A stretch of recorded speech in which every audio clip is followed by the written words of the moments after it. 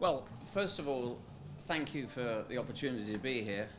And I also recognise that we are here at a very sad time in Turkey. We know that the nation has been through intolerably difficult circumstances, and I know that athletics is very pleased to be here in such difficult times. We hope providing a little bit of help and support and maybe some inspiration as well. But we recognise these championships take place at an extraordinarily difficult time.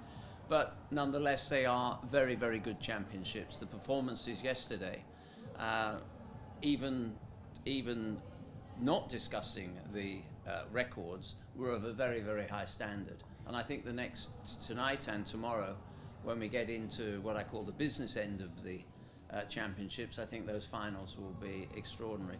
To have a world record is unusual. World records are not common. We're not swimming. We have, world records are not easily come by, and this was a particularly good record. And in fact, I sat last night with the Ukrainian athlete who held the record.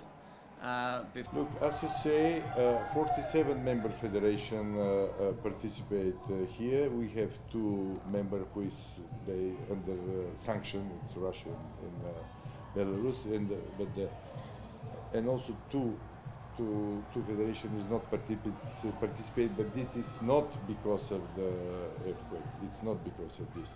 It means they are not affected to the participant of the country, and also European athletics and European member federation, we decided to give a sign of hope that if we are here, it's better than to stay at home and to be here.